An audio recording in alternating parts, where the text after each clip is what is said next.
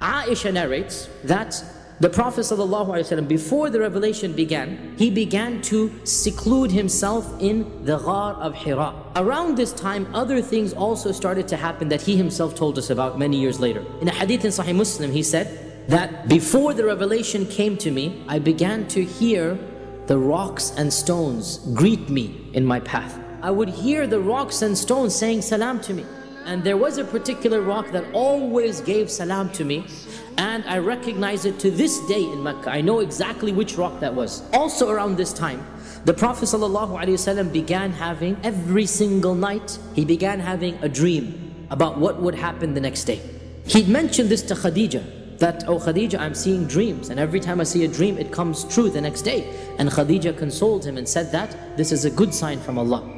And it is mentioned in Bukhari as well, that this period of dreams, it lasted 6 full months. Hadith in Sahih Muslim says that when somebody asked him, why do you fast on Mondays, Ya Rasulullah? So the Prophet ﷺ said, on a Monday I was born, and on a Monday the revelation began. So the revelation began in the last 10 days of Ramadan on a Monday.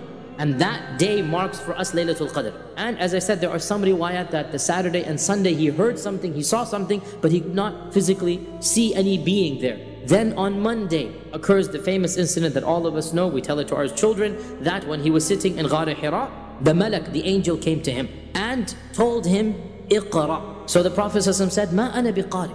And so Jibreel took him and squeezed him so tight. The Prophet ﷺ said, Hatta balagha minni al-jad. Yani I lost all energy. Then he let me go again. And then he said to me again, Iqra. So I said again, Ma ana biqari. So for the second time he squeezed me so tight that I thought that I wouldn't last until he let go of me. And then the third time he said, Iqra bismi rabbika alladhi khalaq, khalaqa al-insana min alaq, Iqra wa rabbuka al-akram, alladhi allama bil-qalam, allama al-insana ma lam ya'lam. As for the revelation itself, of course, Iqra has 2 meanings to it. The first meaning of Iqra is to read from a paper. And the second meaning of Iqra is to recite from memory. So when Jibreel told him Iqra, the Prophet ﷺ understood to read from a paper. So he responded back, Ma ana biqari. I don't know how to read. And so again he tells him, recite. And so the Prophet ﷺ only understands reading. So he goes, I don't know how to read. So for the third time when he says this, now Jibreel tells him, I'm not asking you to read from a paper. No. Iqra bismi rabbika alladhi khalaq. Your recitation will come directly from Allah, not from a paper. Your recitation will be in the name of Allah and with the blessings of Allah and communicating with Allah subhanahu wa ta'ala. The Prophet ﷺ returned back to Khadija. He ran back to Khadija. His heart was palpitating. And he entered in upon Khadija and he says to her, Zammiluni, Zammiluni. Cover me up, cover me up. So he is terrified. His heart is palpitating. And when you are that nervous and that anxious, you get cold. And of course, Khadija covers him up because you're trembling, you're scared. Until finally he calmed down. And when she calms him down, now he tells her the story. That such and such happened to me and I am worried for myself. This is the phrase in Bukhari. I am scared for myself. So the Khadija responded to him, Kalla wallahi ma yukhzika Allahu abada. The famous statement of Khadija. That no, by Allah, there's no reason for you to be scared. No, by Allah, Allah will never humiliate you. Allah will never do anything to cause you harm. Innaka latasilu rahim. You are good to your kin. You're good to your family. وَتَحْمِلُ الْكَلِّ. And you take on the burdens of other people. وَتَكْسِبُ الْمَعْدُومِ. And you give money to those who have nothing. وَتُقْرِ الضَّيْفِ. And you are hospitable to the guest. وَتُعِينُ عَلَى نَوَائِبِ الْحَقِّ. And you do all types of good.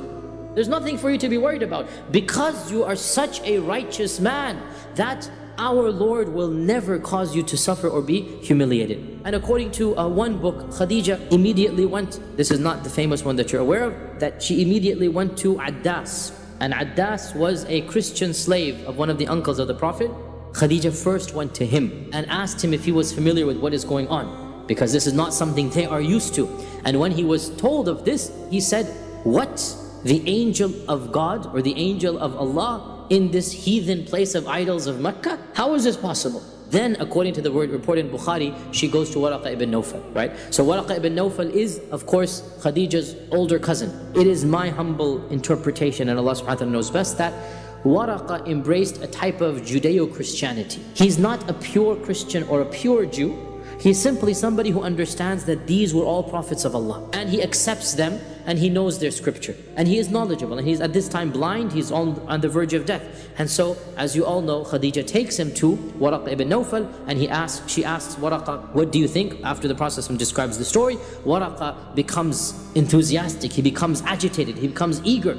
And he says that, Wallahi, this is the same keeper of secrets.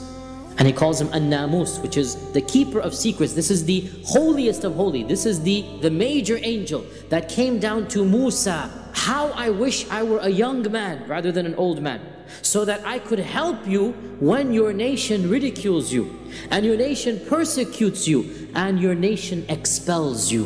When he said, and your nation expels you, the Prophet couldn't keep quiet. And he says, my nation will expel me?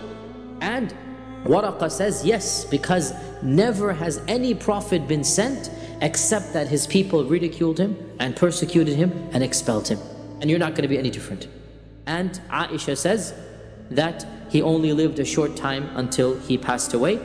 And later on, some of the relatives of Waraqa asked the Prophet ﷺ, what is the fate of Waraqa? And the Prophet ﷺ said that he saw Waraqa wearing white robes and having been blessed with gardens in Jannah.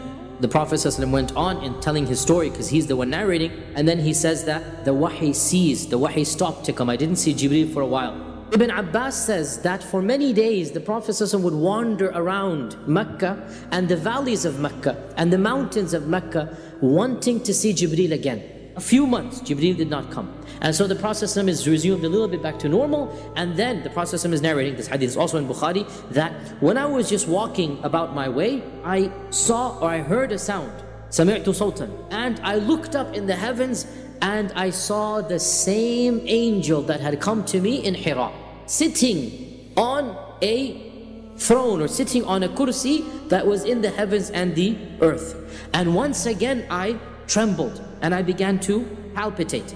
And I rushed back to Khadija again, saying, Zammiluni, Zammiluni. And that was when Jibreel came and revealed the second revelation, the 7 verses of Surah Al-Muddathir. Ya ayyuhal muddathir, O you who is wrapped up in garments, O you who's covered up in a cloak. Qum fa'andir, stand up and warn. With Iqra, they say he became a Nabi. With Qum fa'andir, they say he became a Rasul.